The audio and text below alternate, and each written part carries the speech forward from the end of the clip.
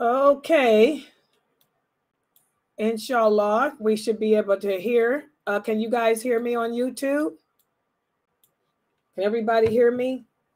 I'm sorry for the delay, but I had to make the prayer.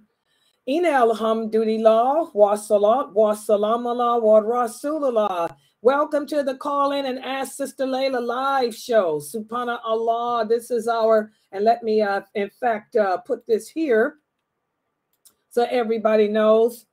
Ask Sister Laila live show. And our call-in number, what is the call-in number, guys? 862 370. I'm going by photographic memory. 2838. I hope I'm right. Let's see if that. Yes, that's right. Oh God, that photographic memory kicked in. Okay, this is the Oh, let's put it.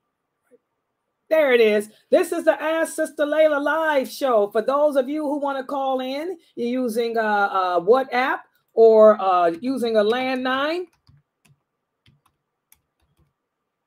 That's the number. I hope I got the phones on.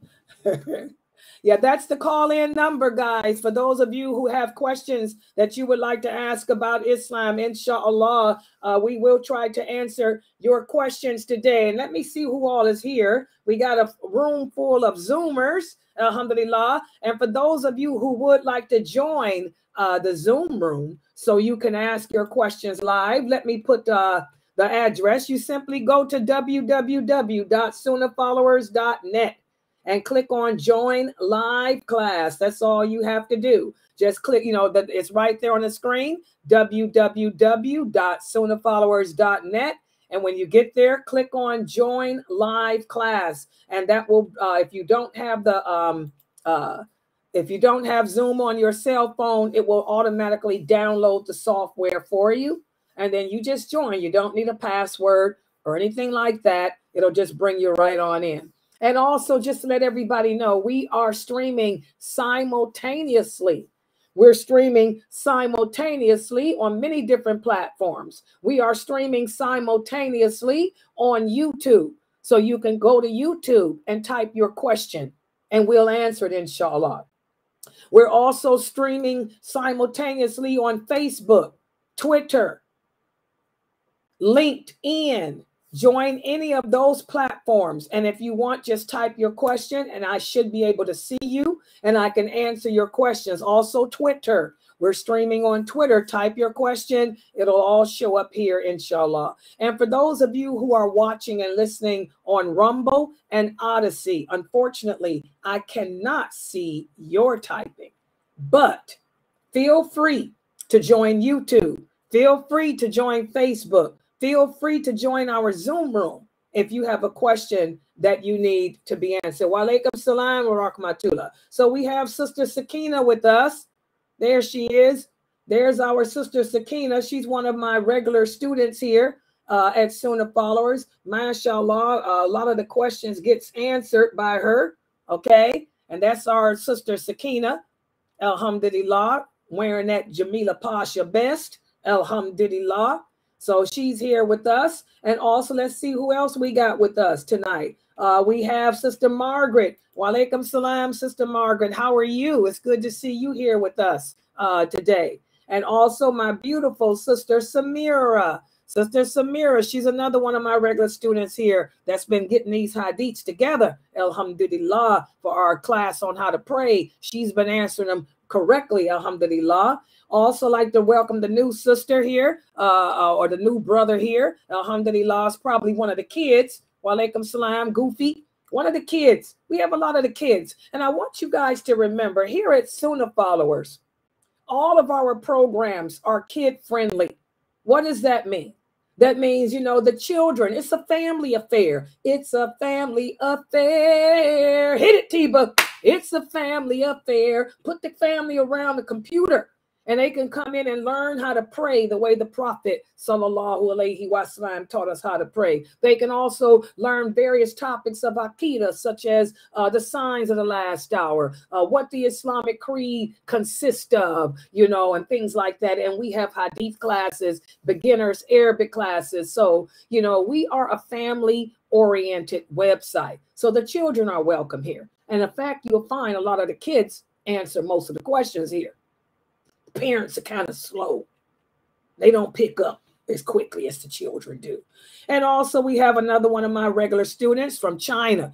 This is Sister Sarah. She lives in Canada, but she's Chinese. My little Sarah, she is Chinese. She's always here to support us and be a part of us. We also have another one of my regular students, been coming here for about 20 years. Sister Amina. Amina, she's from Philly. Philly's in the house, Philadelphia. Okay. Also, we have Sister Pamela. She's one of my moderators. So for those of you who are sitting there on YouTube, if there seems to be a problem of some sort, you know, we get them type of people in here sometimes that want to try to make a fitna. If you see some fitna going on there on YouTube, you know, let Sister Pamela know and she'll knock them on up out of there. Yeah, she's one of my regular students and one of my better students too. Alhamdulillah, we got some good people here. Basically, the people here at Sunnahfollowers are very, you know, sweet and good people. And also we got the twins, Norto and her twin sister, Aisha. Who are these? These are my favorites, my children. What can I say? They maturing, you know, your progeny. Your progeny are the people that you teach. Your progeny are those people that will continue to spread your knowledge of Islam to others. And of course, they're from Somali. By the way, they're available. So any brothers out there, any Somalis with that curly hair, hit me up here so I can hit up my babies here. Get my babies married. Make sure y'all got some degrees, though, because these are educated girls. Yeah, they got college degrees and they know their deen and they ain't putting up with no fitna. And there's another picture here of me and the twins. And there's my best friend, Latifa, holding it up. You know, what can I say? My girl loves to party all the time. Yeah, Latifa's been quiet here at the website lately, y'all. You know, she's busy partying.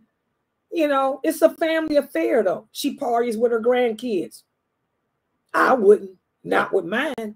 But she parties with her grandkids. She parties with her ex. Oh, sorry. Her friends, her ex-friends.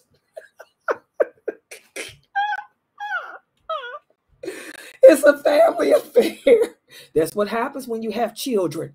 Once you have children by a person, you're always bonded to them. That's something real that a lot of sisters have to understand.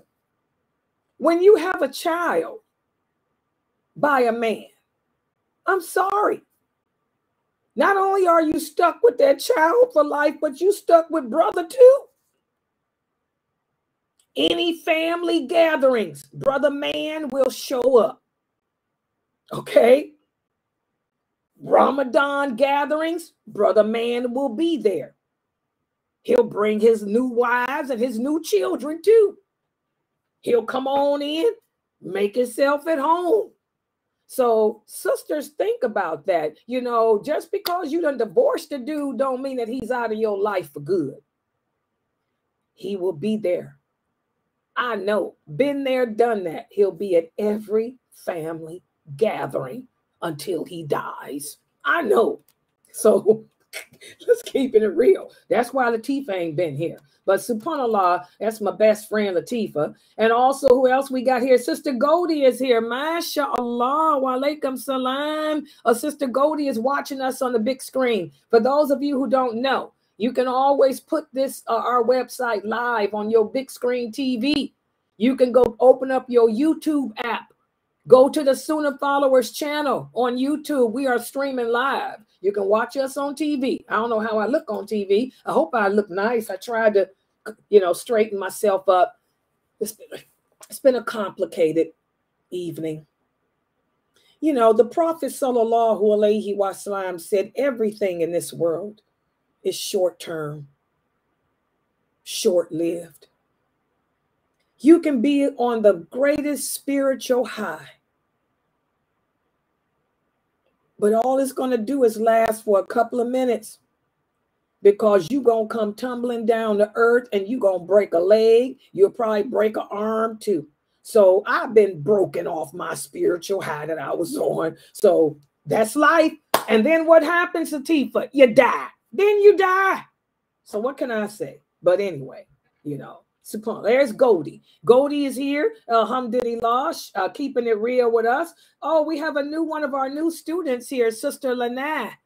Sister Lana, she's one of my babies here too. Assalamu alaikum wa alaikum salam, Lana. Any questions that you have, just feel free to type them on the screen and we'll answer them. In fact, you guys can start typing now if you want to. All I'm doing is just getting started, you know, and you know, I'll keep answering until y'all have no more. So, you know, mashallah. And who else we have here? Also, guys, yes, as Sister Nortel said, this website, alhamdulillah, we try to keep it real here at Sunnahfollowers. I try to make sure that the classes that are taught here, first of all, they are based on Quran and authentic hadith. We don't deal with garbage here. And also, I try to make the topics of interest to everyone. Whatever I'm teaching my Aqidah classes. Whatever I'm teaching, I try to break it down and have you see how it relates to your life. And also, alhamdulillah, thanks to Allah giving us knowledge and the ability to make use of the internet, we're able to stream on so many platforms now. But none of this is cheap. None of this is free. You know, remember, as Muslims, we're people of dignity. We're people of humility, and we're people of balanced, you know, so nothing's cheap here. We're not shabby women. We're not shabby Muslims. You know, we try to be women and Muslims of dignity. So, you know, it takes money. It takes money to keep this website looking professional. It takes money to keep this website looking real. So, you know, we are always in need of support, guys. You know, and I beg of you guys, I hate to say that, but I'm gonna have to use the word big because I checked our account. We ain't got but $300 in our account. So we're always in need of money to help support this dawah effort, guys. So if you're able to, please click on that QR code, you know, that QR code right there on the screen, you know, or the one at the top, and that'll take you to our PayPal site. And inshallah, you can send in, you know, donations to help support this dawah effort. And not just that, you know, a lot of you like to do the Zelle me. Is that what they call it? That Zelle thing? Okay, you can also Zelle us here at Sunnahfollowers too. And that's the email address. And by the way, there it is. I tried to, yeah. Oh, is this up there? Hold on. I made this overlay. And I tried to put that on the overlay. There it is. That address at the bottom, www.sunnahfollowers.net. That's how you join our Zoom room. Go to that link, click on join live class. It'll bring you here. And you don't need a password or a code. And then that email address, Laila@sunnahfollowers.net. You can use that address, you know, to not just email us, but also to Zelle. If anybody would like to donate to support this dawah effort, you can Zelle us the money, you know, and it goes straight into this website. And again, we are a 501c. We are a 501c3, however they call it, website. What does that mean? That means we are nonprofit. We are a legitimized nonprofit organization. So any donations you make, you can write them off at the end of the year. Remember that. And inshallah, I'll get your money back. Okay, but please support us. So now that I've made the introductions, and like I said, there's a lot of sisters here inside our Zoom room. Any questions that you guys have, you know, you can go ahead and start typing them on the screen and we can get started, because there's a couple of things I'm going to talk about in between the answering of the questions. But let's see if some questions are going to come up first, you know, that will serve as a great introduction to the things I want to talk about. Okay, let's see. We have our first question from Sister Fatima in the Zoom room. She wants to know if a Muslim parent died and a child of theirs wants to be put in the same grave, is that permissible?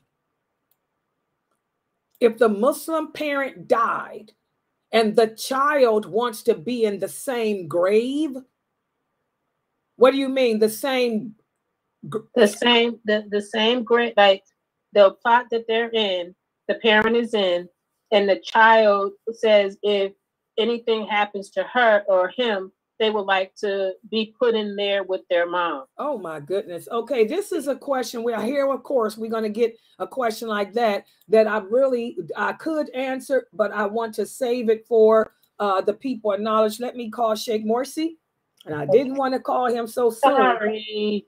That's okay, but I don't. Those questions I try to leave for Sheikh Morsi, who's a real scholar of the ulama, and have him answer, because I don't want to end up misinforming someone. Let me see if I can get Sheikh Morsi on the phone for that one. And if not, we'll call him back. But let me see.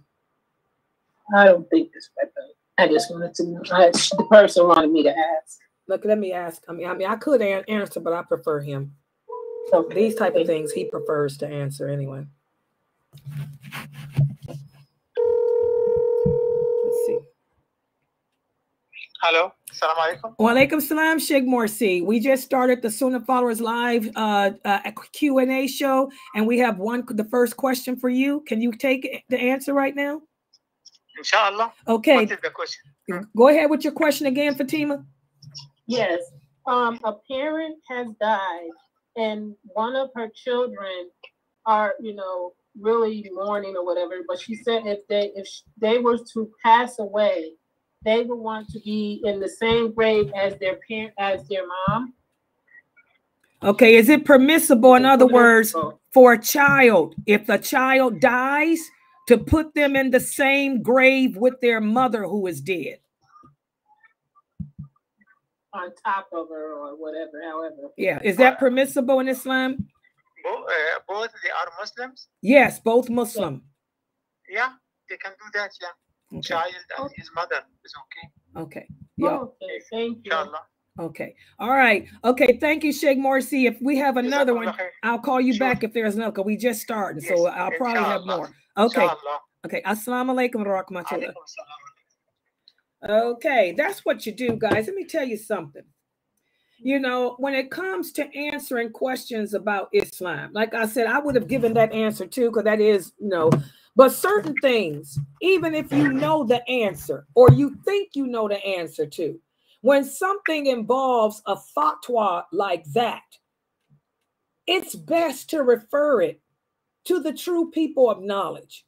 That's how the companions work. If a person would come to Ibn Abbas and ask him a question like that, he would get angry. He would say, "Why are you asking me?" He said, "There's someone better than me. Why don't you go and ask Ali? Why don't you go and ask Uthman? Why don't you go and ask Abu Bakr? Why don't you go and ask Umar?" Because they were all living.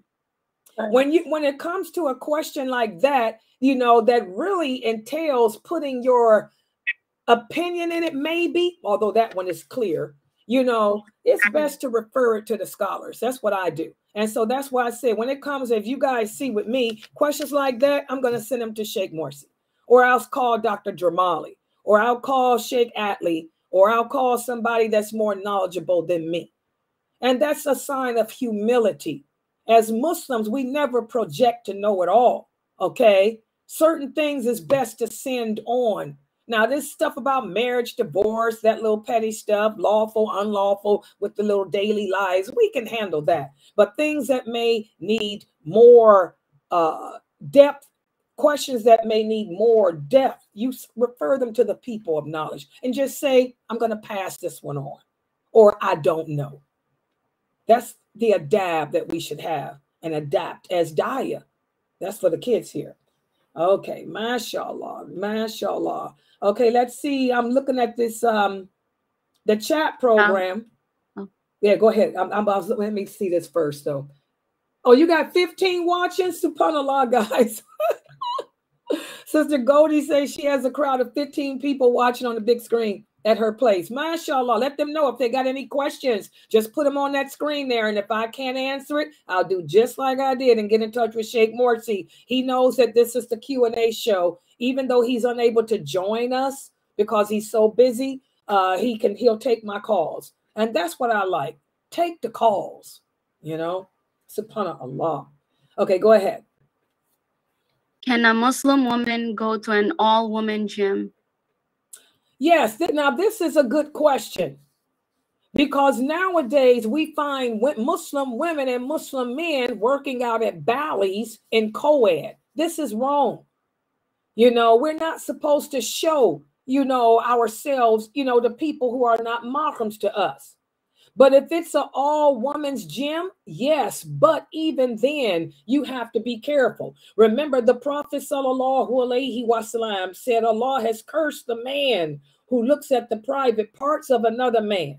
And Allah has cursed the woman who looks at the private parts or the order of another woman. We have to remember, even as women, all of our body, every part of our body is order, is nakedness, except for this, the face, the hands, and what you see naturally thereof if I raise my arm or something. Okay? So if you are going to the gym and it's an all-female gym, you still need to cover your body. You know, you don't want to go there in the hot pants and a little tank top. And have the women, especially with the LGBTQ community out there everywhere, infiltrating the mosques even, you know, you want to cover it up. So if you want to put on a jogging suit, okay, a loose, you know, jogging suit and go work out at a female gym, then yes, you can do that. And make sure your hair is covered. You do not remove your hijab. Keep it on too. Okay, so yes, you know, you can do that. But as far as going to a co-ed gym, no. I don't care what other folks tell you. No, no. Allah says, do not go near evil. Allah says, do not put yourself in a situation that may invite to evil. Okay, so be careful of that. Good question. Yes. Sister Halima said, growing up, she used to be told when your shoe is upside down, it means that it's disrespectful to Allah or cursing him. Is that true? Okay, unfortunately, guys, the Prophet ﷺ said it's part of the human nature to be pessimistic. What is pessimistic? That's superstitious. As human beings, we are superstitious by nature, and your personal jinn will play on that and push you to become even more pessimistic. Because if a person, you know, indulges in pessimism, what does that mean? That means that this is a person that doesn't truly believe in the qadr of Allah or the decree of Allah. So, unfortunately, when Islam spread from out of Arabia into the Roman Empire, the Persian Empire, then under the Caliphate of Uthman, it spread across the ocean into Africa. A lot of these countries converted to Islam, but they brought in to this religion a lot of pessimistic, superstitious beliefs. Remember, our Prophet ﷺ said Islam is based on two sources and two sources alone. And those sources are the book of Allah, which is the Quran, and my Sunnah, which are the Hadiths. So if a person tells you that if you turn a shoe over, this means this, or this is a sign of that, then they should be able to bring the clear-cut hadith, the authentic, that's the key too, authentic, clear-cut hadith that says if you turn this shoe up, it means this. Otherwise, this is pessimism. Otherwise, this is superstition. And as the Prophet ﷺ said in another authentic hadith, pessimism, superstition is a form of disbelief. So we disregard garbage like that. things that you heard as a child that have not been proven with evidence from the Quran and Hadith, you leave it alone. It's just garbage and keep it moving. Okay. What should a Muslim woman wear to go swimming in a public pool? Okay, we get these questions all the time because summertime is upon us. Okay, first of all, there in regards to the pool, there's a lot of things that have to be met. Number one, a Muslim woman should never be in a public pool, period. If it's a public pool, that means other people are in there, male and female. You're not supposed to be in there at all, period. And not just Muslim women, Muslim men too, because I get sick and tired of this lopsided attitude that a lot of Daya have. Well, they say, oh, this means this, so a man don't have to have a beard. A man don't have to, he can go to Bally's, but you women, y'all still got to be oppressed. That ain't Islam. The laws and the rules of adab in regards to the private parts and all and intermingling apply to women and men.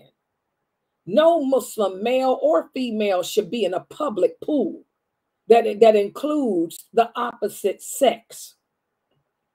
So if a woman and her husband and children want to go swimming, they don't swim in the pool that's occupied, by a mixed crowd.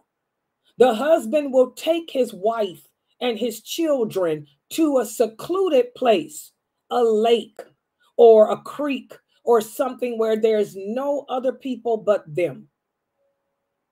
And then they can make use of the pool.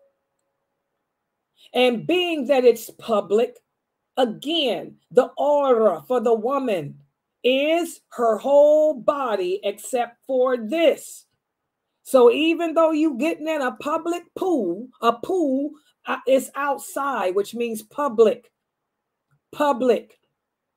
The Prophet sallallahu alaihi wasallam said, any woman who removes her clothing somewhere other than the home of her husband has removed the barrier between her and Allah. There's your dalil.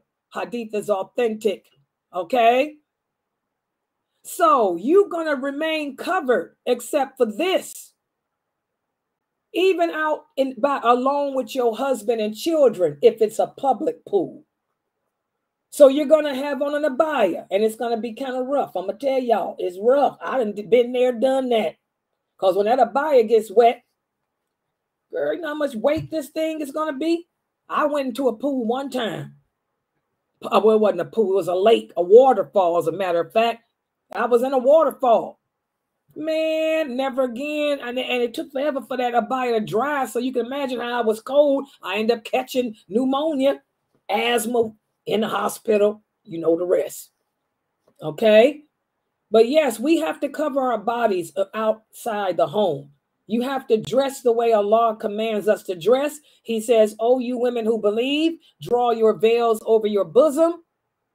Oh, you women who believe, whenever you leave your home, we have to be dressed in clothing that is not see-through and does not show the shape of our body. An abaya, an overgarment. That's what abaya means. That's what jilbab means. Something that's going to cover over me. Not to cover over my colors, not to cover over my jewelry, to cover over the curves of my body. Only one that should be able to see my curves are my mahrams. And I wouldn't show my curves to no mahram unless it's my husband. You don't even walk around your brothers like that. Not a woman of dignity. Okay? So, if you're going to go swimming, you should not swim in a public pool at all if you're a Muslim woman or a man. If it's co-ed, you can't do it at all. Now, if it's a gym, if you're going to an all-women's gym, you can do that. You can get in the public pool then, but still you have to cover your body. You cannot remove your clothing. You're letting down the barrier between you and Allah. But I tell you what you can do. You can put on one of those, they call them Islamic swimsuits. They're not Islamic because they tight. They're made out of spandex. They show your shape, but they're tight. You cannot wear that around men, but you could wear that in a pool that's nothing but women in it, because it comes with the hijab cap and it covers your neck. It covers your skin. You can't see no skin at all except this. Okay.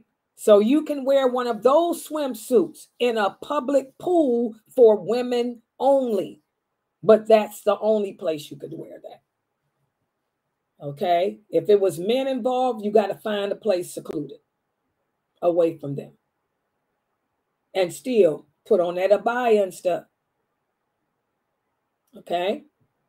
All right. Any other questions on that? You sisters understand that about the pool, and that goes for you brothers too, because remember last weekend we talked about how one of the sisters here said her husband, they live in an apartment complex, and her husband goes swimming every day in the public pool with the naked Kafir women, but he told her that she can't go swimming. I mean, come on. Allah is not oppressive. Allah doesn't make rules of oppression against one and not the other. That's crazy. I told her your husband ain't got no business swimming in that public pool. Tell him to get his behind out of that pool, or you're going to be tossing him to the curb. Righteous women are for righteous men. Irrighteous women are for irrighteous men. And that's irrighteousness. Yes. Okay. Next question. In regards to that question about the pool, you know, nowadays they have where you know how you can teach your child to like swim, like children underage. Is it okay if you as a person also, if they have like all women and children, can you still as a Muslim woman, you know, swim in there? It's all women and children, you say? Yes, like at the YMCA they have where they teach children how to swim, because nowadays, you know, Muslim children are drowning in the pools. Yeah, you can do that. But still, if it's all women, wear one of those suits. Wear one of those suits that I was talking about, because you still don't put on no bikini around women, because a woman cannot look at the order of another woman. So yes, you can do that with the children, but wear one of those suits I'm talking about. Okay, so the next question is Brother Malik. He said, Miss Laila, some imams, after they make dua, they wipe over their face. I was trying to make sure it's right. Is that okay for us to do so? Okay, we've been talking about how to perform the prayer from A to Z. And we went over all the sunans of the prayer, and we went over all the pillars of the prayer. There are no pillars or sunans of the prayer that entail wiping over the face. This is innovation. This is innovation. This is not from the Sunnah. This is not from Islam. Okay? So no, we don't do that. We don't wipe over the face and body when we make dua. You know, only time that that's been done is when you're doing ruqyah over yourself. And if you're a strong believer, you don't even do ruqyah. I don't. I've never done ruqyah. My faith is strong enough. Okay? But that's the only time you would blow in your hands and wipe over your body part. But as for making regular supplication, no, this is a bid'ah. This is an innovation. And we don't indulge in that behavior. Okay, the next question is, this brother wants to know, if we cannot make it to the mosque on Friday for the Jummah prayer, can we pray those 2 rakats at home? If you don't go to the mosque for the Jummah prayer, it's not 2 rakats. That's dhuhr. Dhuhr does not consist of 2 rakats. Dhuhr is 4 rakats. It's only 2 rakats if you pray it at the mosque behind the imam. So no, you don't make 2 rakats, you make 4. That's the dhuhr prayer. A lot of brothers don't understand Salatul Dhuhr on Friday. That's the dhuhr prayer. The Jummah prayer is the Salatul Dhuhr prayer.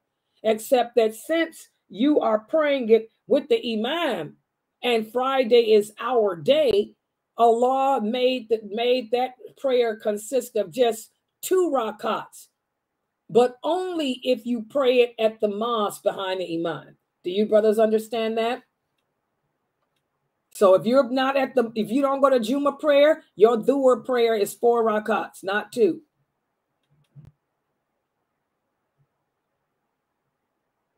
Okay, the next question is, a sister wants to know, what can we wear around Muslim woman? What is our aura around the Muslim woman? Again, the order around the Muslim woman. Let me talk to you about the Prophet's wives for a minute. And this is what I say. I don't hear that many daya. I don't hear any of them. I'm going to be honest. I don't hear any of them. Not the women. Speak about the Prophet's wives and how they dressed.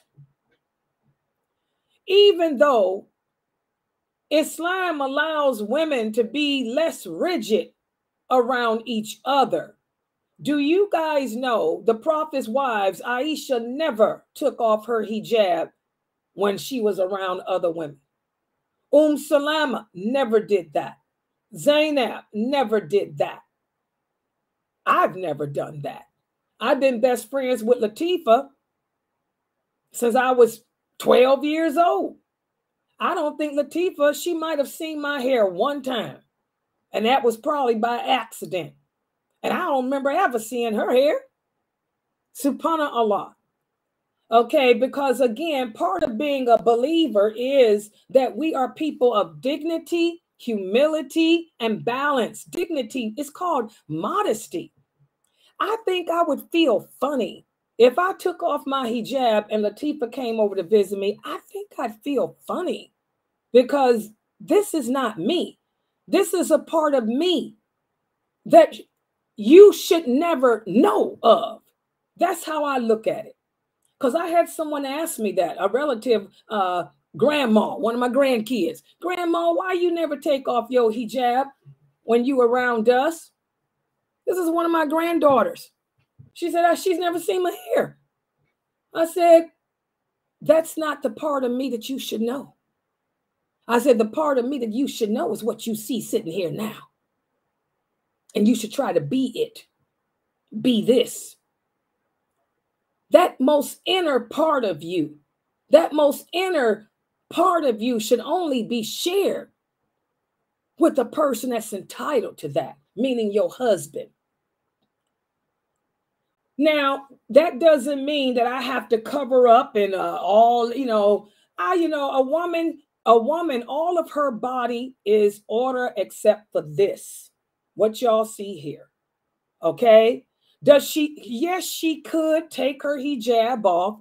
There's nothing that says a woman has to cover her hair around another Muslim woman.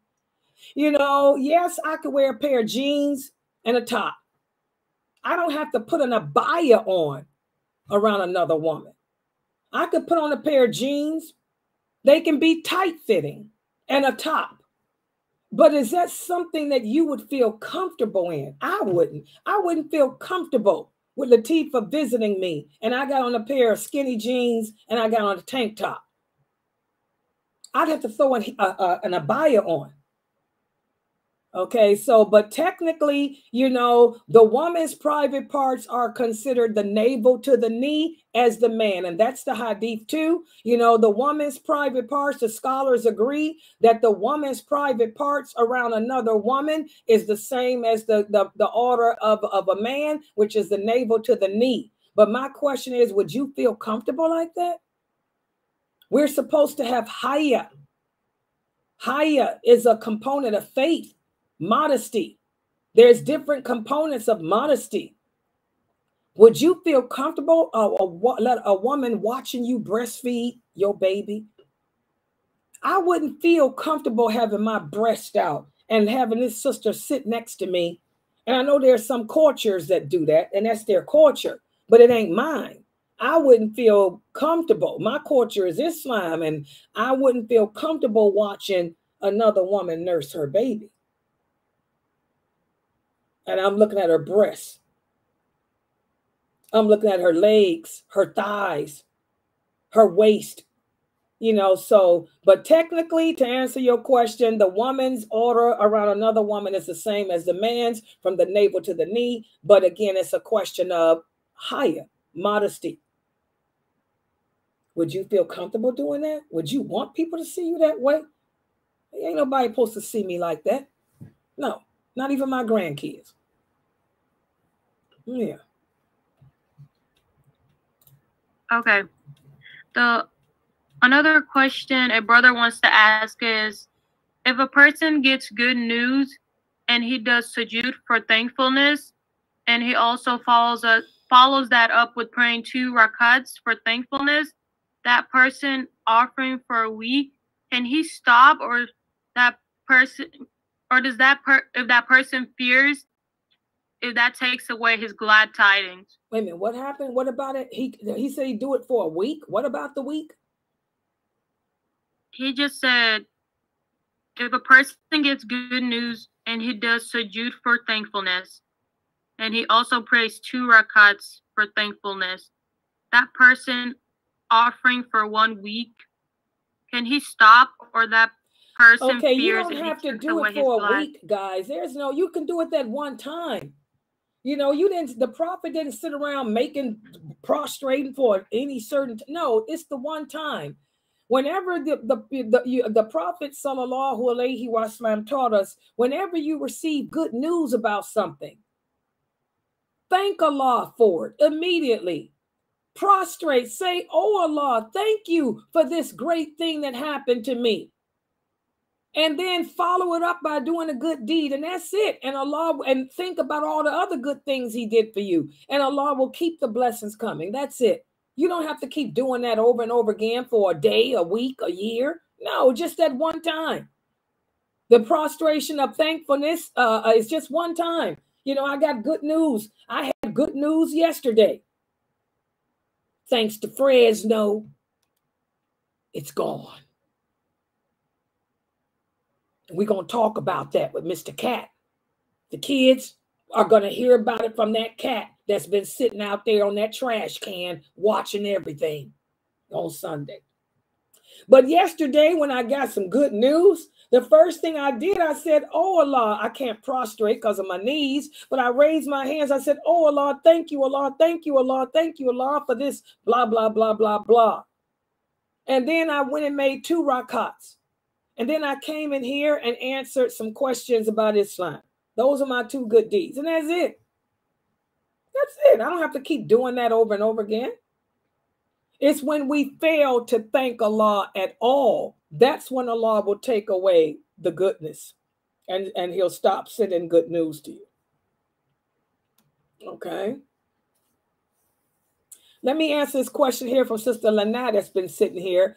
She said, if my female friend is Muslim, but she does major sins often, could I remain her friend or leave her alone? Leave her alone. Because the Prophet sallallahu alaihi wasallam said, be careful. Be careful who you choose to be your friends. Because a person takes on the characteristic of their friends. He said a person adapts the religion of their friend, their behavior, their characteristics.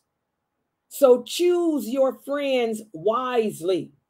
So if there's a Muslim who is a Muslim, but she's not a good Muslim, stay away from her. Find better friends. You want to choose friends that are good, that'll help you to become the best you can become as a Muslim. You don't choose people that are crooked and bad and evil, because you'll end up becoming like them.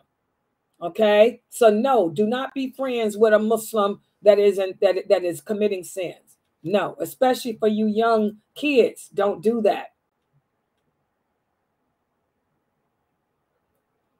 Another question a sister wants to know is, what cosmetic surgeries are Muslims allowed to get?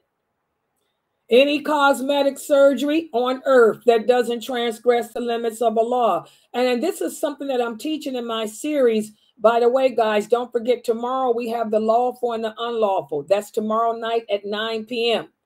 We're going to continue. We're going to talk about that.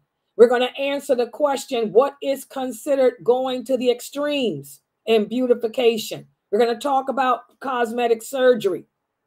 Cosmetic surgery is not haram. It's a treatment. As the Prophet Muhammad said, most things in life, when it comes to our everyday life, are lawful. The companions had cosmetic surgery. During the Battle of Badr, one of the companions lost his nose. It got chopped off. They rushed him to the hospital that was attached to the masjid.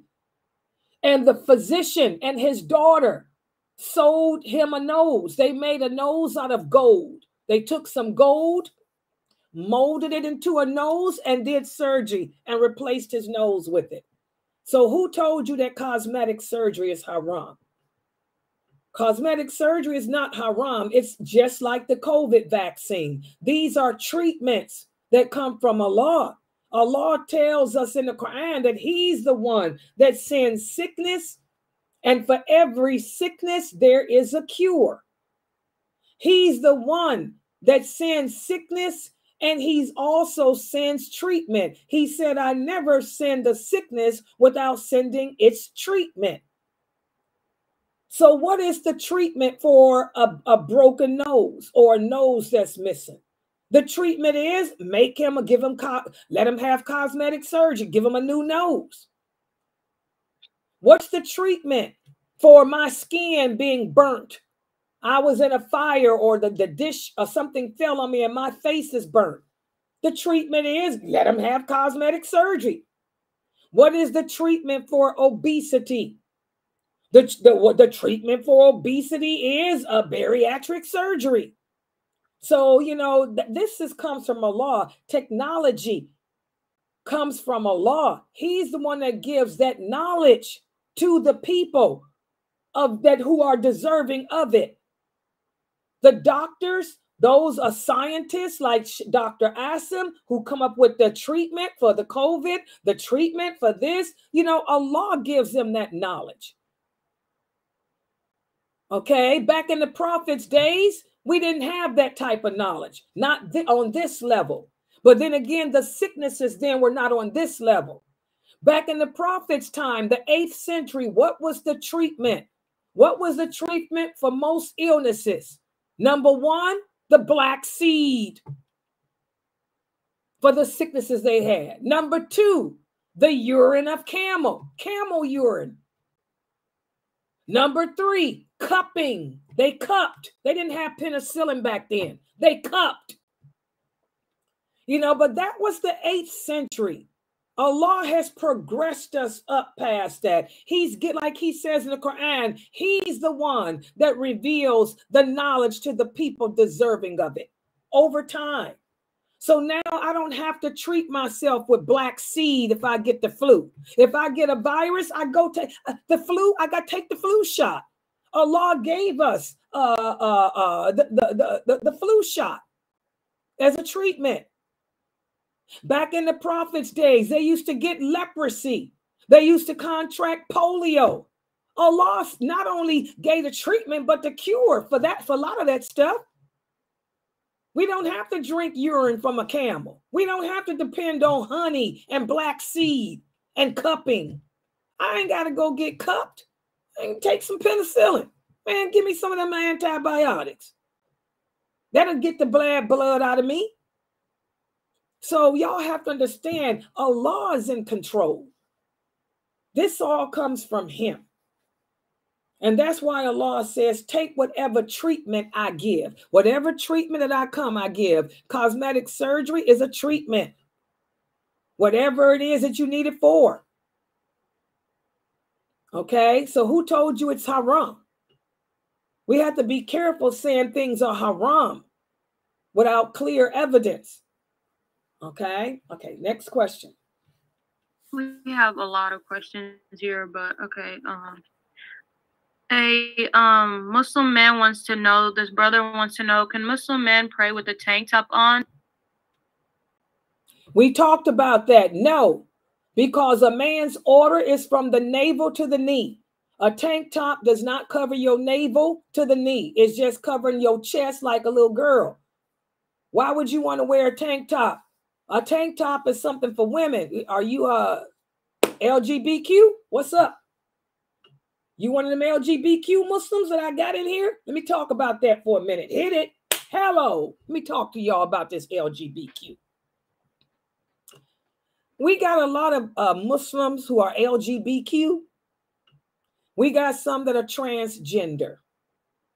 And one of the questions that one of the Muslims sent me in the email that I read today was, I'm a transgender. I am a woman. I define myself as a woman, but I was born a man. So when I go to the mosque, what should I do? First of all, you better let them know that you a man, because you ain't nobody's woman. Whatever Allah made you be is what you are.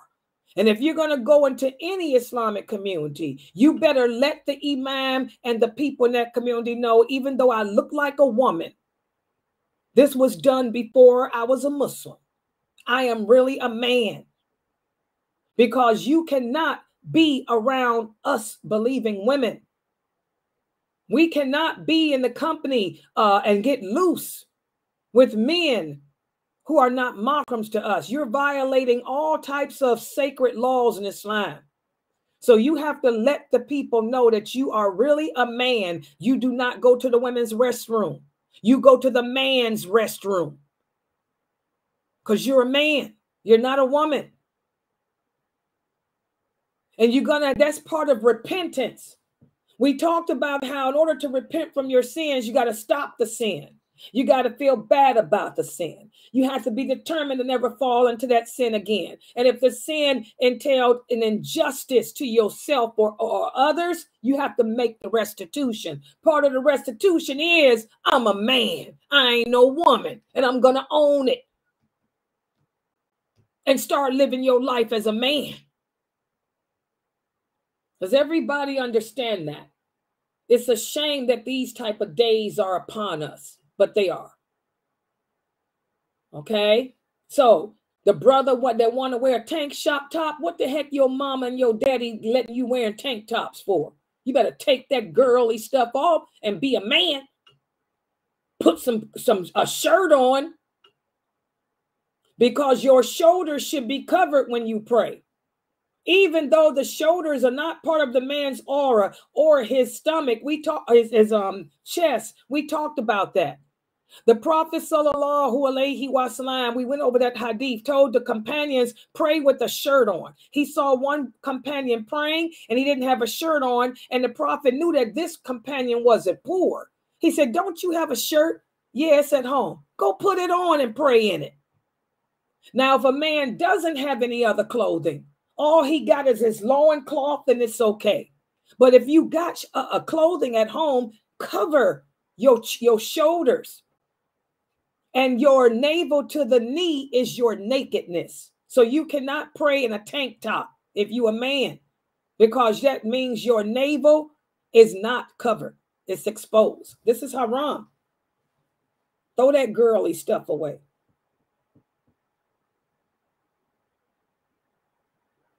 Yeah.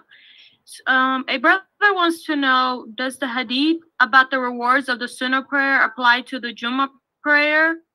Example, can we pray the Sunnah prayers for Duhur when it's time for the Friday prayer? What do you mean? Okay, that's what the whole thing we're talking about. The Sunnah prayer should be prayed at home. The Prophet sallallahu alaihi wasallam would pray his Sunnah rakats of Duhur at home, and then he would go to the mosque and do the Jummah prayer. So you should pray those 2 or 4 rakats at home, and then go to the mosque and do pray behind the imam. And then when you come home, pray the other sunnahs of Duhur. If you are not going to the mosque and you want to pray your sunnahs at home, then you just pray them before Duhur. You pray either 4 or 2 rakats before, and then you pray 4 or 2 rakats after. You got it? That's Brother Murad asking this question about prayer. He Brother also Murad, wants to do know, not make yourself crazy over that. Yeah. he also wants to know, can we make wudu? And if we want to wipe over our socks, do we wipe one time or can we wipe it 3 times? Brother Marar, this is, here you are. You got the balance, dude. This is the problem that Muslims have. As your knowledge of Islam increases, your balance begins to waver. You're learning a lot from me now, Brother Marar. You're learning the Sunnah. You're learning how to pray the way the Prophet taught us, straight from the authentic Hadith. Your personal jinn is now pushing you to be a fanatic. He's pushing you to make up things. He's pushing you to add things that were never mentioned. We already talked about the wiping. How many times did the Prophet Muhammad wipe over his socks and shoes, Brother Marar? How many times did he do it? He only did it once. Why are you going to add to it? That's innovation. See how your personal jinn is pushing you to be an innovator. Wiping over the shoes, wiping over the socks, wiping over the hijab, wiping over the turban is a concession from Allah. And being a concession, it is a concession of worship. And what does that mean, Murad? That means all actions of worship must be performed the way the Prophet said to do it. The Prophet said you only wipe once. He did not say that the 1, 2, or 3 applies to wiping over socks, shoes, or turban. That only applies to making wudu, the regular wudu. So if you're going to wipe over your shoe, wipe over your sock, it's only one time. That's it. If you feel dirty, then that's your problem. Everybody understand that? Don't allow your jinn to push you to become fanatical, Brother Murad, because once that happens, you lose everything. Yes, including the knowledge. In regards to that, he also wants to know, if 2 people are praying together, do they have the option to stand side by side? How many times have one behind another, or are they obligated to 2 people? How many times have you asked me that question, Brother Marar? You ask that every other day. I think it's been answered 1,000 times. Sheikh Atlee answered that for you several times, and I answer it for you almost every other day. Like Sheikh Atlee told you, if it's 2 men, again, prayers should be done the way the Prophet Muhammad did. And like Sheikh Atlee told you, when the Prophet sallallahu alaihi wasallam prayed with Anas or Abu Huraira or any other person, they would stand side by side. You asked Sheikh Atlee, could you also stand to the front if you wanted to? And like the Prophet, like Sheikh Atlee told you, do you think you better than the Prophet? Remember when he asked you that? He said, why would you want to do something other than what the Prophet did? You think you better than him? Why don't you just stick to what the Prophet did and don't ask stuff like that? And that's the same answer that I'm repeating back to you today. You have to combat your fanaticism, Murad. Pour yourself in. Pull your reins in, because your jinn is trying to push you out, which is normal. Because your faith you're way up there. Your iman is way up right now. You're very high in your belief right now. So this happens to us when we reach that level. Yeah. So just pray. If it's 2, you and another man, pray side by side. Do it like the Prophet did. Don't try to outdo him. Yeah. So in regards to that question about the co-ed pools, can a Muslim woman go to like water slides, or is that still a no? The same rules apply. So women, I know this is summertime, but y'all better stay y'all behinds in the house. I mean, see, y'all getting tempted like this. You better go buy one of those those backyard pool, baby pools, and sit your butt in it, or go take a shower. The same thing. Anything public, that's public. That's public. You can't do no water slide. How you going to be a Muslim? Can you see, you think you the flying nun? You going to be coming down. You ain't Jesus. What you think? You holding on to the wings of angels and your hijab flying and it gets caught up. You better keep your behind at home. Okay. These sisters, sister, yeah, go ahead. Yeah. A sister wants to know, are all innovations haram? Of course. Innovation means to introduce something into the way we worship Allah that was not introduced by the prophet. So innovation, it applies to worshiping Allah. It doesn't apply to technology. It doesn't apply to a car, a house, but worship. Anything that relates to how we worship Allah, we do not do it. It's haram unless Allah said otherwise. Innovation is in regards to the way we worship, not technology, worship. And there's no such thing as good innovations. All innovations are bad because they destroy the Sunnah. They say that you're also, an innovator is saying that Allah made mistakes, that Allah forgot to tell us something, that the Prophet Muhammad is a liar, that he didn't complete his mission. So there is no good innovation. It's haram. All of it. It will be rejected. There will be people to reject it. People like me, people like Sheikh Ali, people like Abu Usama at-Tahabi. You know, we will reject it. Okay. A brother wants to know, how did the Prophet give dawah to the Jews or Christians? He says that nowadays he sees, the Muslim brothers using Bibles and refuting them back and forth. Also, in regards to that same question, he wants to know, did the Prophet or his companions ever debate with non-Muslims while giving da'wah? None of this is from the Sunnah. The Prophet Muhammad sallallahu alaihi wasallam couldn't even read. Okay, he never read a Bible. He never read a Torah. The companions didn't do that either. In fact, they never debated because Islam forbids that. Okay, the Prophet sallallahu alaihi wasallam said, the people whom Allah hate the most and will have dragged by their faces and thrown into the hellfire on the day of judgment are the debaters. Those people that used to debate the religion with others.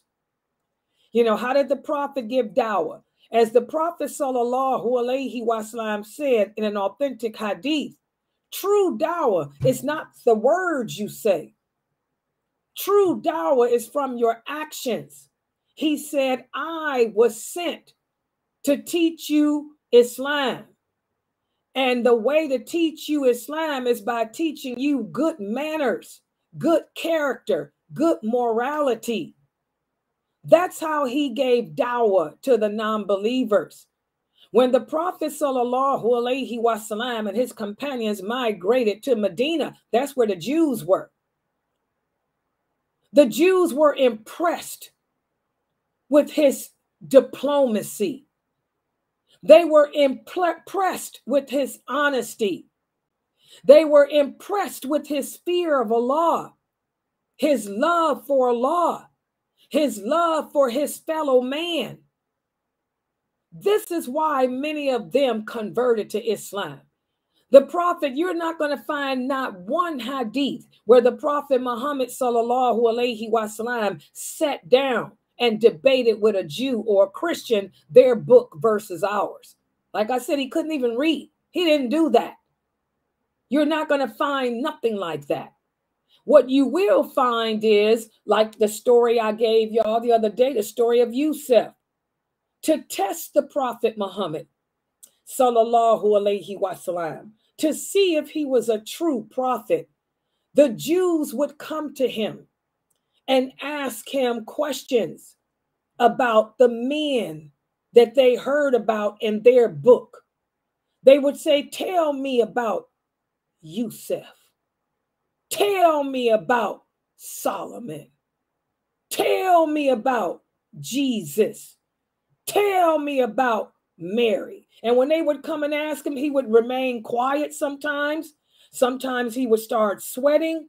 Sometimes he'd stare out into the sky and just sweat. That's when Allah was sending the revelation to him. And then he'd start speaking, say, O Muhammad, in the name of your Lord. Allah would send to him the words to tell them about Jesus, tell them about Solomon, tell them about Yusuf alayhi salam. That's how the prophet answered their questions. Did he sit on the street corners like these ignorant men today who call themselves Muslims are doing, are stopping people as they walk by with their children? Hey, come here, you a Christian? Hey, let's talk about it. No, he didn't do nothing ignorant like that. Remember, we are people of dignity. We are people of humility and balance. Only indignified people do that. Only uncultured people behave like that. Only imbalanced people behave like that. The prophet was an example to us of true dignity, true balance, true humility. So no, his dawah was through his action. How did Islam spread? Throughout the Roman Empire and the Persian Empire and the Egyptians, the Indians, and all the others. It was our behavior. The rest of the world, when they came upon the Muslims, they were shocked to see the tarbiyah, the brotherhood that existed between us.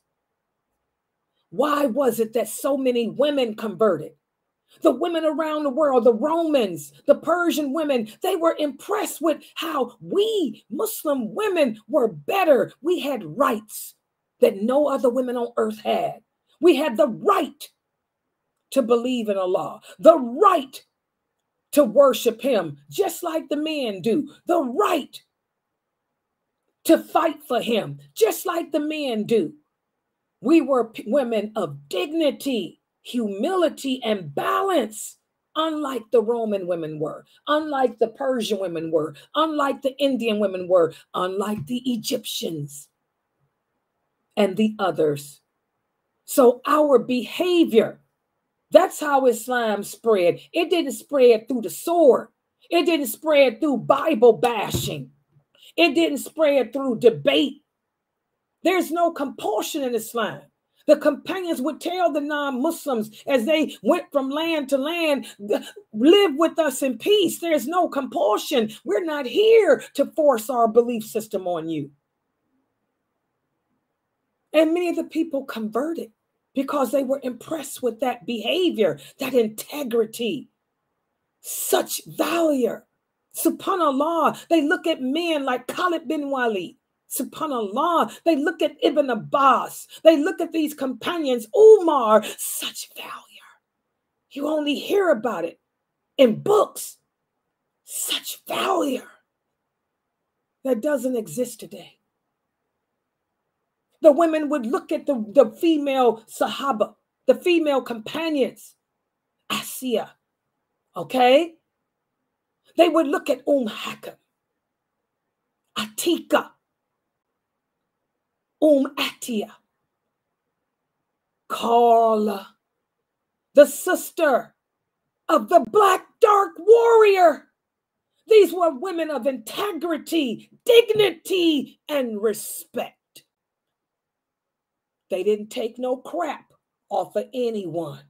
They never compromised their deen, their belief for anyone.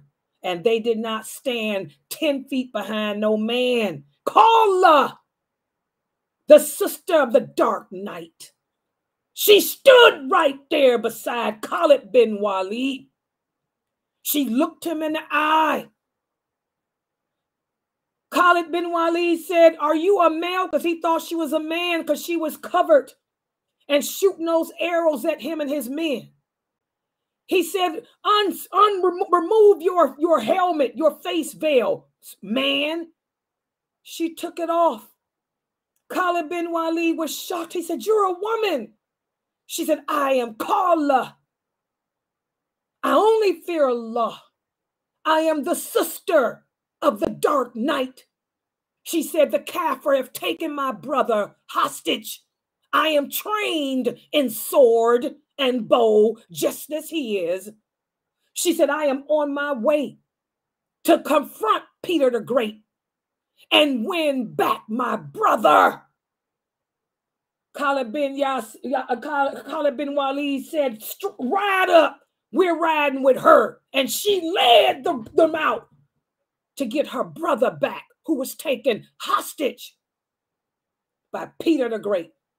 That's the stuff that caused Islam to spread throughout the world. The rights that Allah gave us women, the dignity, the humility and balance of us women. We were side by side with the men, not in the back licking pus. The men weren't hitting us with mishwak like these ridiculous men today tell you. We were right there with them on the battlefield with the sick, and like Kala, leading the way to free those of us that were taken. That's how Islam spread, guys. Character, behavior, value that we don't see no more today. It's sad. Next question. Exactly. A sister wants to know, can I study Greek mythology? Because I know some people actually consider Greek mythology as a religion. Okay, I studied Greek mythology because I have a degree in ancient civilization, because I'm a writer. I like to write. When I was a child, I used to love to write fiction stories about based on, I still do it, paranormal, vampires, werewolves, horses that fly, fairies, and that type of stuff. You know, so I took a few classes and studied it so I can come up with some more mythical creatures to write about.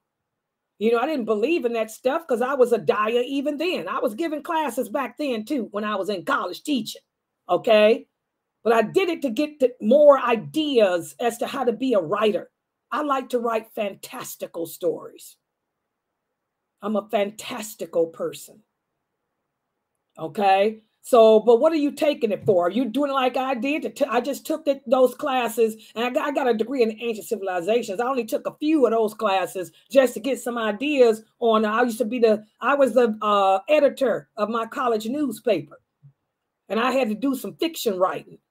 That's why I took those classes. But what are you taking it for? You know, are you taking it like I was doing just to get an idea how to write for this paper, this newspaper? Because I was a fiction editor. Going to school to get a degree in it is nonsensical because there's no money in that field.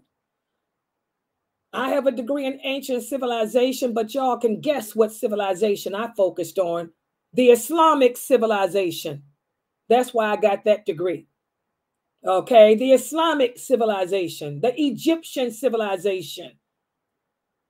I did Greek too, because that comes with it. Roman too, that comes with it. Persian, that comes with it. But I took it so I can know the history of Islam. That's why I can give y'all the history on a lot of these hadiths. My history of Islam and how it spread through the world helps make stuff make sense to me too. Like Hakim Quick, he's the best at that. Okay? So what are you taking it for? It depends on what are you taking it for, because ain't no jobs in that and ain't no money in that. Go to school to be a nurse.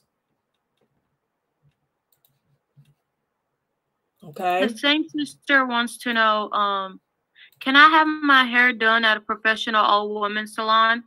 There's nothing in Islam that says you cannot have your hair done. The Prophet's wives used to get their hair done.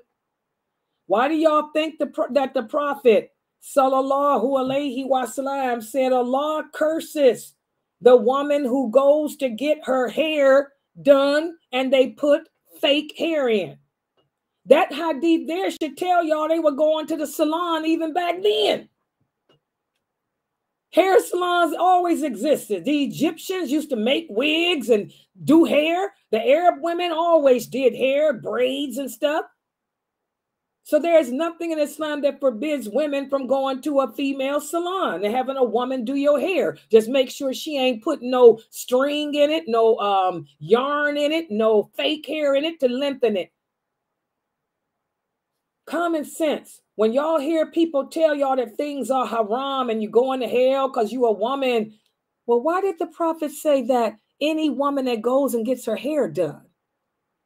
They were doing it back then. Yes. None of this stuff is new. Yes, you can go get your hair done. In fact, I get mine done every 2 weeks. I need to make an appointment for next week. Remind me, Fatima, to make an appointment to get my hair done next week. Yeah. Yeah. Okay. A brother wants to know the rewards a person gets for the 12 sunnah prayers surrounding the 5 daily prayers, and also the reward for the 4 sunnah prayers at duhur. If a person prays both, do they get both rewards? Okay, this is again, guys, y'all stop that fanaticism, because you brothers are going to burn yourself out and defeat. The Prophet sallallahu alaihi wasallam had to address Amir el-As about that. Amir el-As and a few other brothers, it was 3 of them. They were like you guys. They became Muslim and they began to learn the religion. They loved the law and they wanted to do the best they can do. They wanted to go overboard. And the Prophet had to tell them, Shway, wait a minute, calm down. Hold it. You're going to burn yourself out. Okay? Don't worry about the reward. If you want to do all those prayers, do them. And you do them for the sake of Allah and keep it moving. Don't sit there trying to see if you can count how many deeds you getting, because only Allah knows that stuff anyway. You don't even know if Allah is accepting your sunnah prayers. Remember, the sunnah prayers you ain't even going to be asked about on the day of judgment. So we got to stop overthinking it. A lot of you Muslims, when you learn the religion correctly and your faith grows, y'all overthink it. And then you get defeated real quick. You're going to be burnt out in 3 months. In 3 months, you're going to be burnt out and you're going to be like that other companion who stopped praying the night prayer completely because he was so fanatical, so extreme that he burnt himself out. He lost the love for it, the desire for it. Just do the sunnah prayers to the best of your ability. Remember, the Prophet sallallahu alaihi wasallam said, Allah, he loves for us to do good deeds according to our capability. So don't think about and try to figure out how many rewards you get, because nobody can answer that. Only Allah knows if he's going to reward you or not. He may decide you so extreme, you busy trying to count your rewards that your kushua, your concentration ain't right. So you can walk away with no reward at all for all them prayers you making. Your intentions could be wrong. You're doing them for the wrong reason. So don't think of the good deeds like that. We don't go around trying to count them up and figure out if I'm going to get the same. Just do them according to your capability and take it easy on yourself. You know, take it easy. Yeah. Don't think about the reward. Just do it. Because nobody can answer that for you anyway. Yeah. Yeah, I'm going to have to speed up on these questions because it's almost 11 and you still have like 10 more. That's okay. Yes, you can get them. I know I started late today, remember? Okay. Yeah. So this sister wants to know if she can get a belly button piercing. Okay. Islam forbids us. And by the way, I want everybody to pay attention. Y'all see how I'm answering these questions? Do y'all see how I'm answering with hadith? I'm giving y'all evidence, hadith, to support everything I say. And don't come back and ask me for a number, because the hadiths are not numbered. Okay? But y'all see how I'm answering these hadiths? This is how we answer questions. We don't answer with a fatwa from Islam Q&A. And then when the person say, where's the hadith? You stutter and stammer and don't know where it's at. Y'all see that? Y'all see that? Islam is based on just 2 sources, the Quran and the Sunnah. And if you can't back it up with a hadith, then you say you don't know. I'll go research it. Or you do like I do, get on that phone and call somebody that do know. But you don't sit there and answer questions about Islam with no fatwa. Then when the person call you out on that fatwa, you look stupid because you can't tell nobody the hadith. Okay. So what was the question again? I forgot. No, I just had to make that point. But what was her question again? The question was about having, can a person get a belly button piercing? Oh, yeah. The Prophet sallallahu alaihi wasallam said, it is forbidden. It is forbidden. It is forbidden for a Muslim to mutilate himself. Islam forbids us from mutilating our bodies. Now, nose rings, earrings, things like that, the women and men have been wearing those since Allah made Adam and Eve. But what purpose is there of piercing your stomach? What purpose is it there of piercing your nipples, your private parts, your buttocks? This is mutilation of the body. We have to understand that the Prophet sallallahu alaihi wasallam said, your body is an amanah. It's a trust between you and Allah. And Allah is going to ask you how you cared for that trust, how you took care of your body. Your body is going to testify either for you or against you on the day of judgment. It's going to say, oh Allah, it pierced me. She pierced me. She pierced my stomach and mutilated it, made it unattractive, made it not of any significance, just to impress herself. So no, we don't do our belly buttons. Your nose, your ears, yes, but that's it. Nose and ear, that's it. Many hadiths of companions with nose rings. Many hadiths of companions with earrings, but none of no bellies and all that. That's mutilation. Yeah. Is a nose ring too in regards to Muslim men? Can a Muslim man get? If it's part of your culture, yes. And like I say, that's cultural. That stuff's been going on for centuries. Egyptian men and Arabic men too. That's part of their culture. Okay. In regards to the cosmetic surgery, if a person's nose is huge and they don't like it, can they get rhinoplasty done? Okay, again, the Prophet sallallahu alaihi wasallam said that the law says that there is a cure for every sickness. What is the cure for having a big nose? A big nose is, a treatment. There's a treatment and a cure for every sickness. Big nose. That's a sickness. A lot of people have a big nose. What is the treatment? Reduce it. So there's nothing wrong with that. I cannot tell y'all that things are haram. That's not. That's a treatment. If you have a big nose, then you get nose reduction surgery. If you have big breasts, a lot of Muslim women's breasts are too big. We know that. Come on, women.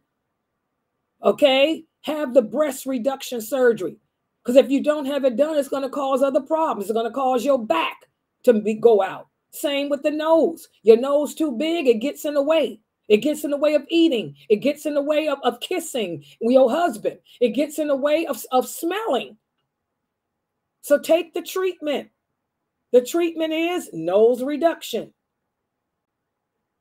Now, what we don't do is do it just for the fun of it or the vanity of it. And we're going to talk about that tomorrow, because tomorrow we'll be doing the lawful and the unlawful, and we're going to talk about cosmetic surgery.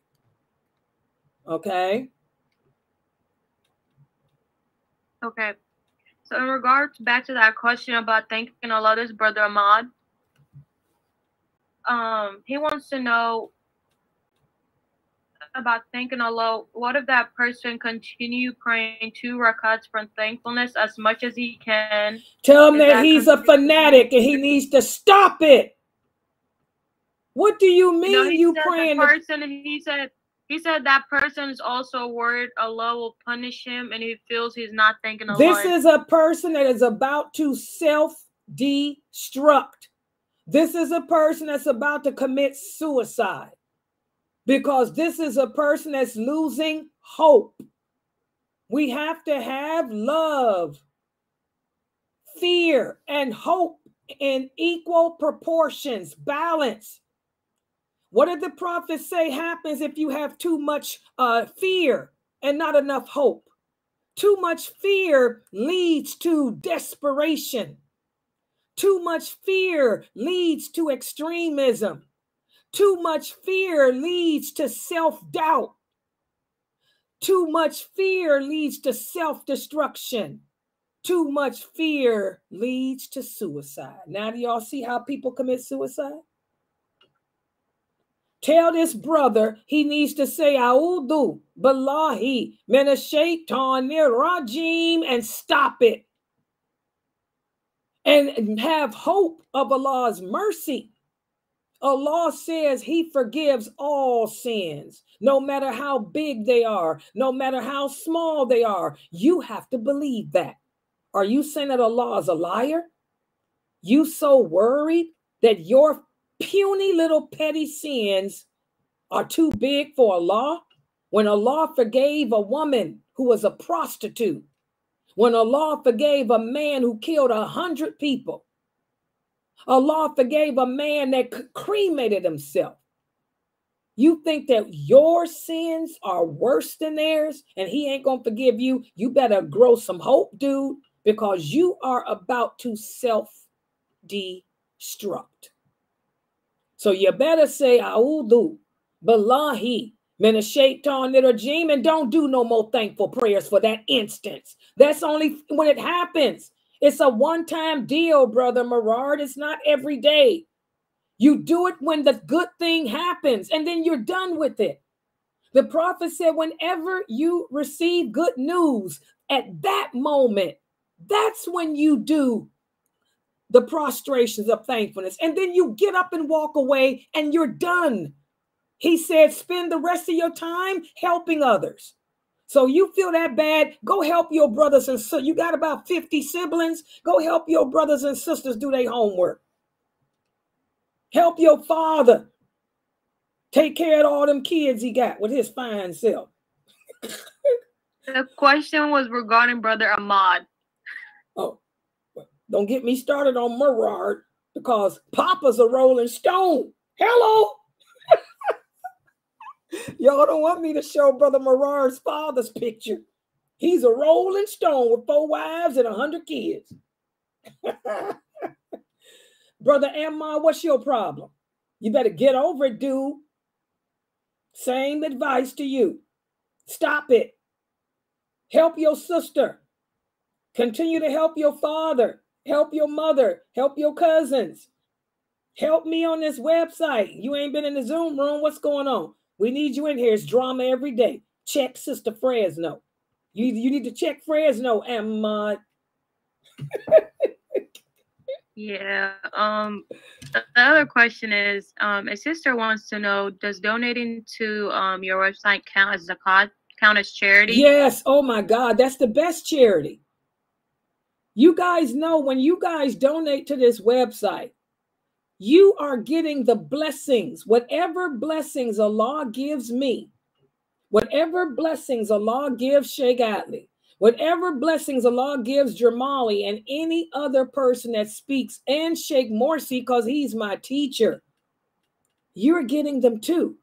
Because we would not be able to do this if you were not paying for the service. You guys are paying to keep us on the internet. We're a tax-exempt organization. We're not rich. This is not affiliated with a masjid. This is a website that's run by old, sick women, overseen by sick old women who don't even have husbands except for Fresno. That's why she can be all tough, because she got a husband. So yes, you get this. This is charity. This is zakat. And look what you're doing. You're giving charity to the whole world.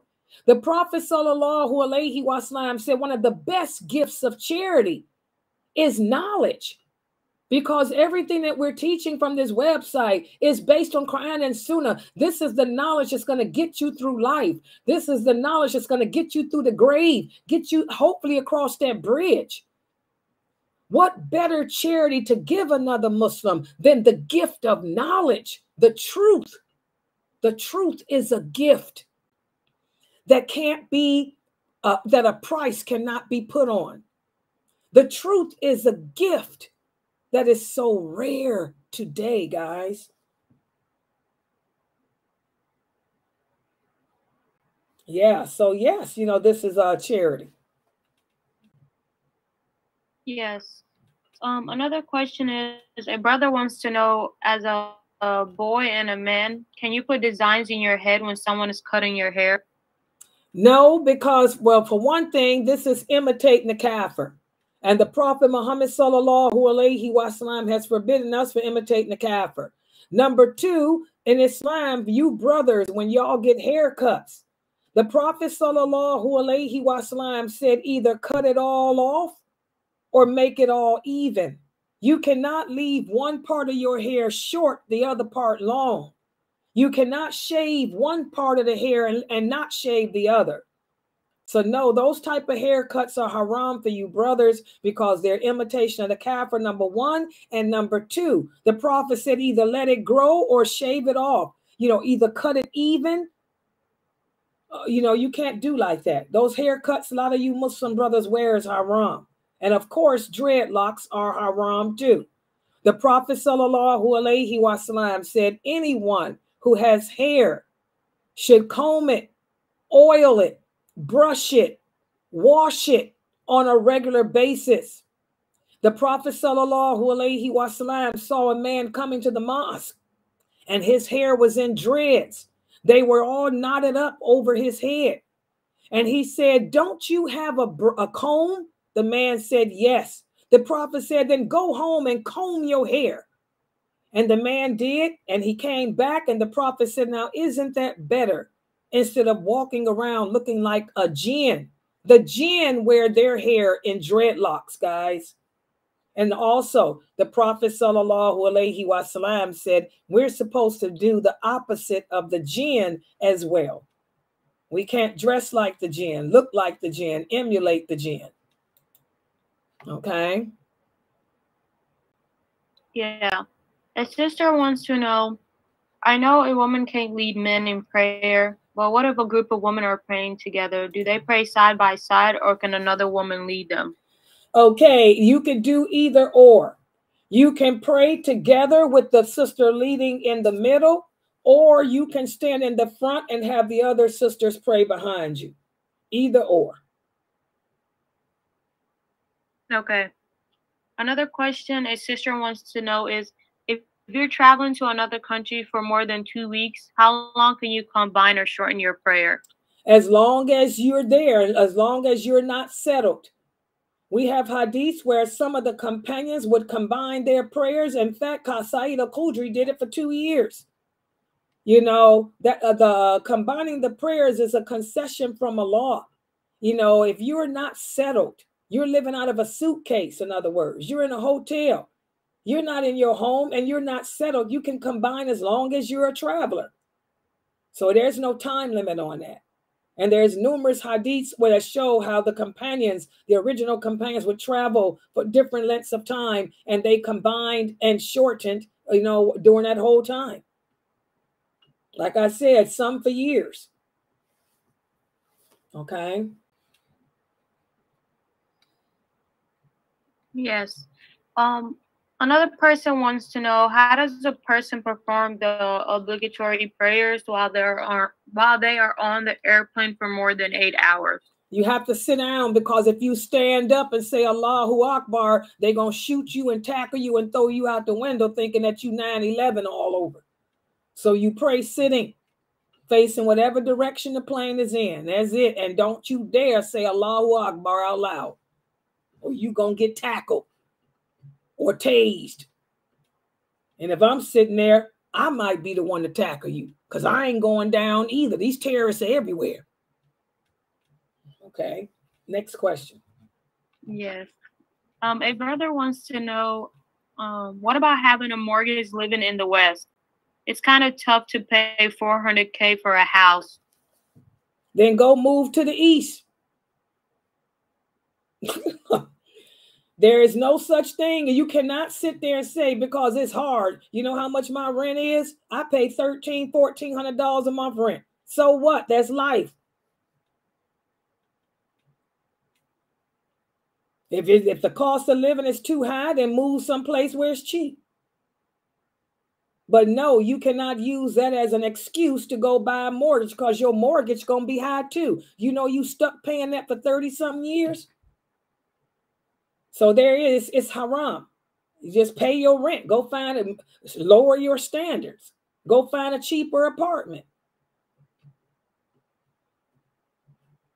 Okay, but no, you cannot buy a house. That ain't no excuse. There's other alternatives. So no. And Muslims, yes. A Muslim sister wants to know if her hair isn't healthy and not growing properly, can she shave it all off? No. The Prophet sallallahu alaihi wasallam said Allah has cursed women that walk around looking like men. And the Prophet said Islam forbids a woman to shave her hair completely. That's it. You can cut your hair. Even Aisha cut her hair to her ears, but you cannot shave your head off. That's looking like a man. Ain't no stud chicks here. Islam is all about, ain't about no stud chick. It's manly. Be a woman. Own it. As Muslim women, we have to learn to own it. Okay. That's so far the questions I have on YouTube.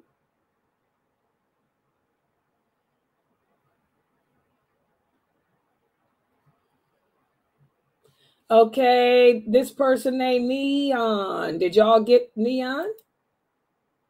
Yeah, we got him timed out. And then he timed out Brother Ahmad. I don't know how he did it. Block him. Y'all see how I just clicked on it. I just don't know. Y'all see that word block user on YouTube? Since he's one of them Christians, he don't need to be here ever. Block him. I mean, if y'all look at these people and they Christians, just block them. They ain't got, this ain't no Christian website. Yeah, there you go. They ain't no Christian. I mean, this ain't no Christian website. They're not welcome here. I'm not in their channel. Why they in here? Goodbye. Just block them. Yeah. Yeah, subhanAllah. Yeah, so mashallah, you know, guys, I hope y'all see that this religion is simple. This religion is easy. It's not as hard as people make it out to be. But I want to address one issue before we close tonight, because I said I would, and the person's waiting for me to do it. Balance. As you guys see, with most of the answers I gave to the questions here, it entailed reminding each other that we are people of balance. Balance. This is what we have a problem with. Balance when it comes to doing your good deeds. You don't want to burn yourself out. You don't want to overdo it. Have balance. Be balanced in your love. Be balanced in your hate. Be balanced. And one of the things I need to address with you brothers and you sisters is gammy. It's called gammy. Y'all know what I'm talking about. Polygamy. For you sisters out there, you have to understand that this is a right that Allah gave to every man. That's his right. Just like you got your rights, the right to be provided for, the right to be maintained, the right to be treated like a queen, because women don't have to work in Islam. That's not our job. Women are not providers and maintainers in Islam. We're supposed to be at home, safe, sound with the children. We don't work. We don't have to. That's not an obligation for us. And I don't know why you sisters settle for less than that. But that's your choice. But just like it's your right to be pampered and be a queen, it's his right to have 4 queens. He ain't got to have just one. Okay? As long as he is doing what Allah tells him to do, which is be just, And that's what we're going to talk about here. Balance, just, and how he spends his time with you. That's what that's talking about. Just does not mean because he bought her a new car because she needed one, you want a new car too. Oh, no, no. Just means in his time. If he's going to spend 3 nights with you, he has to spend 3 nights with everyone else. The time meaning nights. Y'all get that, sisters? I'm going to break it down to you in plain English, what the Arabs don't break down. Just refers to nights. What does that mean? That means during the daytime, he can go visit whoever the heck he wants to. I'm just keeping it real, sisters. I know the hadith and I know English. So I'm going to explain it to you like the men can't who speak all that Arabic. He ain't got to be, what he do during the daytime is his business. If he wants to go see that wife over there and take and eat and have breakfast with her, like the prophet would do with Zainab, which is why Aisha would get jealous, just applies to the nights he spend with you, not who he's with during the day. This is your night, Aisha, the prophet would remind her. It's your night. But in the daytime, the day is mine. My night belongs to you. But my time during the day belongs to whatever. It's mine. So if I want to eat honey with Zainab, I can. If I want to go for a walk with Sauda, I can. If I want to go and talk to Salama about something that's going on, I can.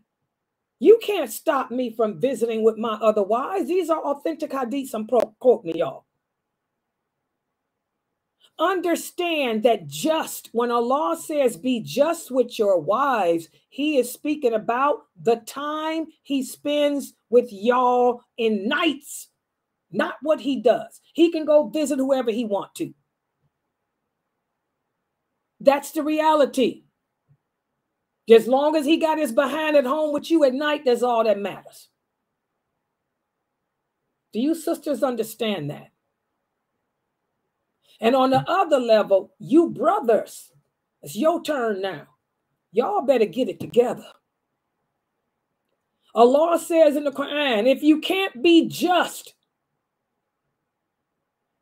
if you can't be just and fair with your nights with them, then just marry one. Who you think you are? You ain't God's gift. Ain't nothing gold that I know of. Hello?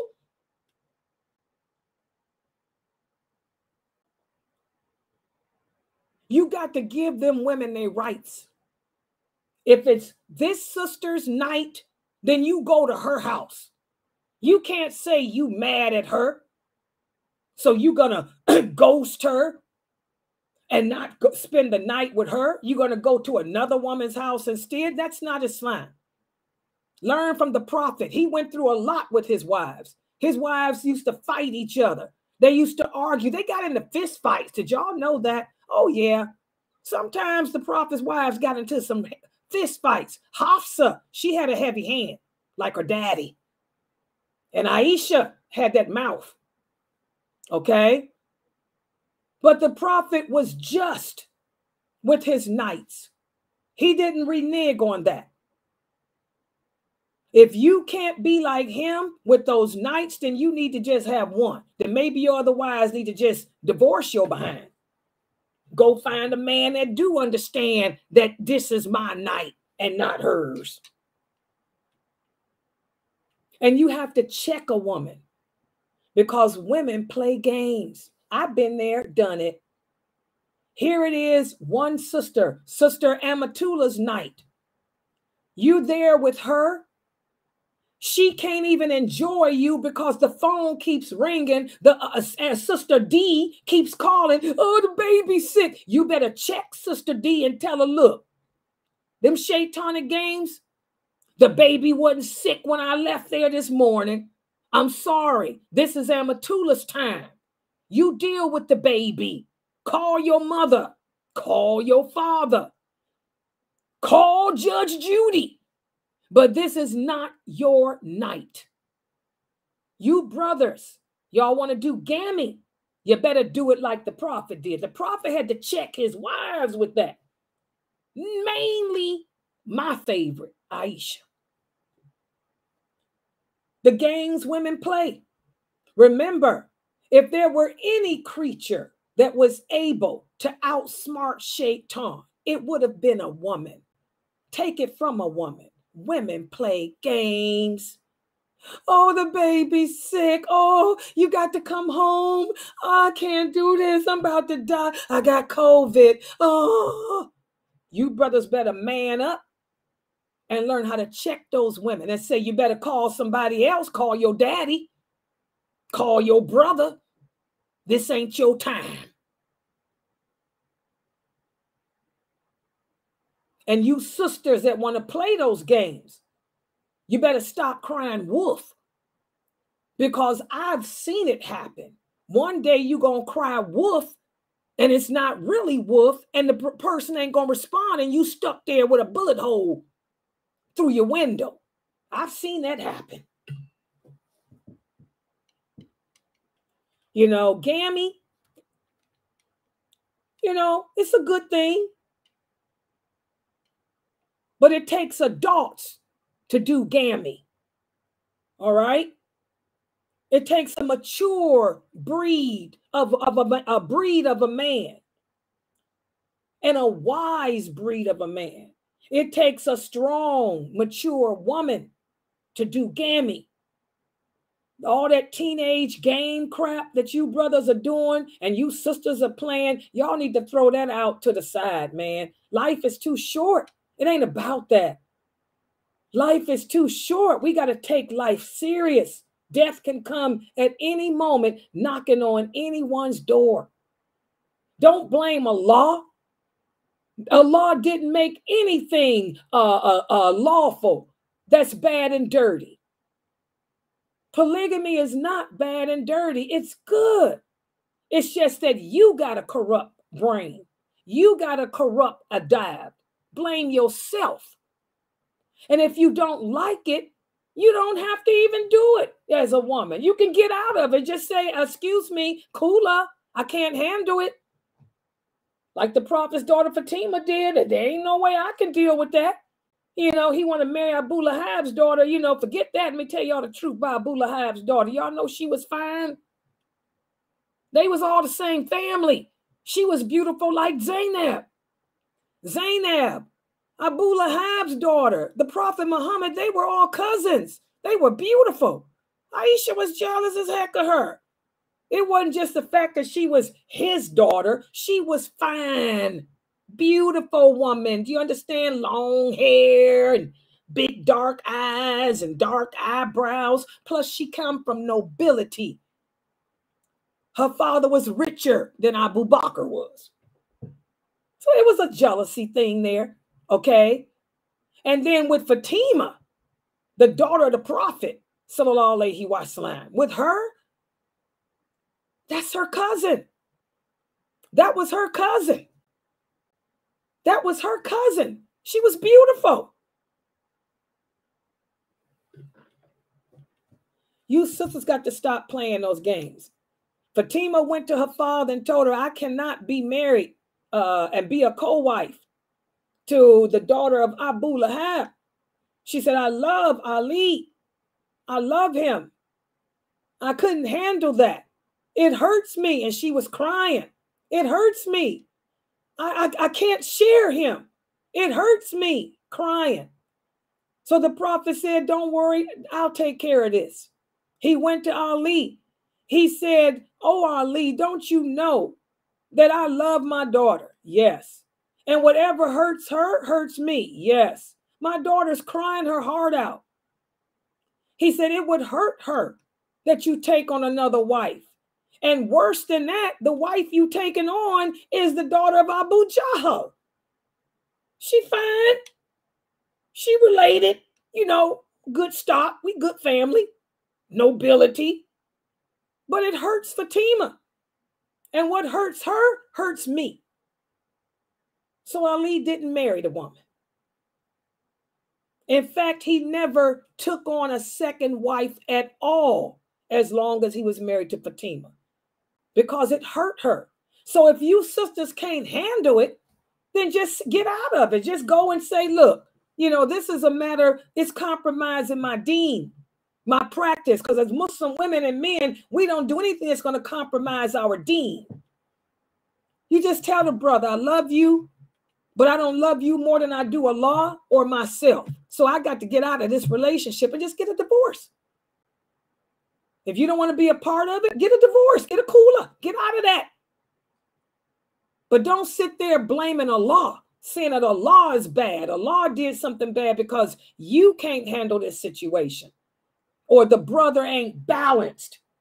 He's not doing it right with the balance. And you brothers, if you can't balance, you shouldn't be taking on second, third, fourth wives. Balance. And that's all I got to say about that. Any other questions on that? And I hope I answered your question, sister. Did I answer your question? All right.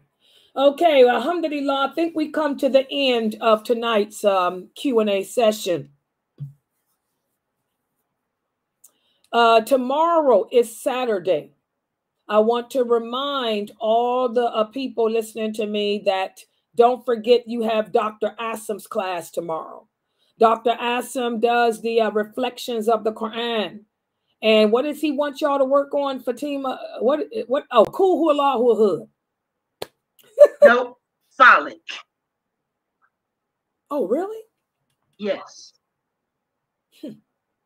Okay, y'all, everybody review Qul A'udhu bi Rabbil Falaq, the meaning of it. And then what he wants you to do is to speak about how that meaning is implied in your life, how you incorporate the meaning of that surah into your life. Okay, that's what Dr. Asim's class said too. And also don't forget, tomorrow at 9 is my class on the lawful and unlawful. I'm going to be continuing. We're going to talk about cosmetic surgery. What does it mean to go to the extremes? That's the question. What is considered the extremes in beautification? That's at 9. We also have our 6 o'clock class on the prayer tomorrow. We're going to talk about the some more about the voluntary prayers. And inshallah, you guys have Sheikh Atlee at 4 o'clock. Hopefully, if these women ain't ran him out of here, I don't know. Might be ran out. Ain't Laila's fault. That was all Fresno. Own it, Fresno. It wasn't Laila, not she. But y'all know who is she? Where that picture at? This who did it, y'all. There she is. Motorcycle Hell's Angel. 80-year-old Fresno. Let's hope she ain't ran him out of here. But inshallah, his class will be at 4 o'clock tomorrow, the beginner's Arabic. And then he has his 7 o'clock hadith class, inshallah. All right, any questions before we end up? And please support this dawah effort, guys.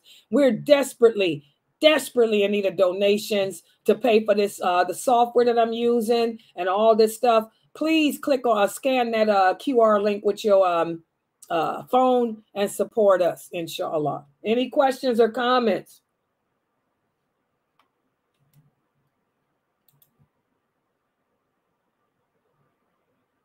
Okay, well, I'm going to close out here for tonight. I think this was a good session. Inshallah, I'll see everybody tomorrow. Subhanakallahumma wa bihamdika ashhadu an la ilaha illa anta astaghfiruka wa atubu ilaik, and Allah knows best.